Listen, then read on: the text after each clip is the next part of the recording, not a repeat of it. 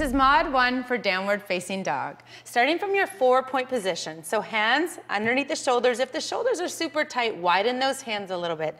Knees just behind the hips, balls of the feet down onto the floor. All you're gonna do is float your knees up off the floor, draw your belly in, and then just think of lifting your tailbone up towards the ceiling as you start to bring your ribs towards the quads. The most important part here is to keep the spine really long. So if you feel like your spine is rounding, lengthen the distance between your hands and your feet. Otherwise, keep your hands where they are. Keep lifting. Imagine there's a fishhook on your tailbone, lifting your tailbone up towards the ceiling. Your gaze is just between your ankles.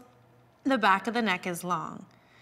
Staying here, really decompressing the spine. So thinking about pushing that floor forward with your hands, separating the vertebra from each other. Really good for the back. Stay here, find that yoga breath, breathing in and out through the nose. To come out, slowly place the knees back down onto the floor.